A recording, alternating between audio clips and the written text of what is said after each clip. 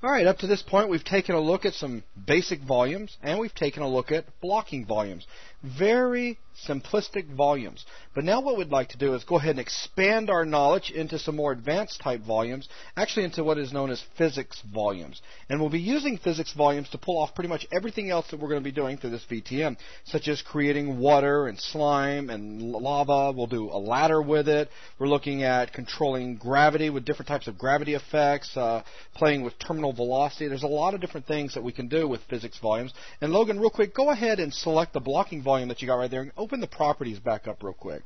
So right now all we've got is just this one volume section right here with just a small handful of properties in there that we can adjust.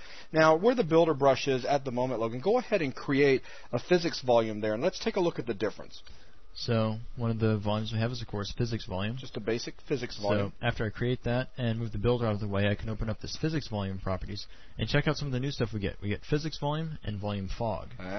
So if I expand physics volume, there's a lot of stuff to tweak. Now we have a lot more stuff that we can play with. I mean, we can say that if neutral zone, no inventory, if it's going to cause pain or not, if it's a water volume or not, which is pretty important if you're going to deal with things like an entry sound, an exit sound. I mean, there's just so many different parameters that we can adjust right here for, affecting what happens when you enter, when you exit, and what happens while you're in it. So definitely cool. And then, of course, we've got the volume fog as well with several different parameters in there that we can look at. So basically the effect that this will give you is distance fog, but only when you're inside the given volume. That's right.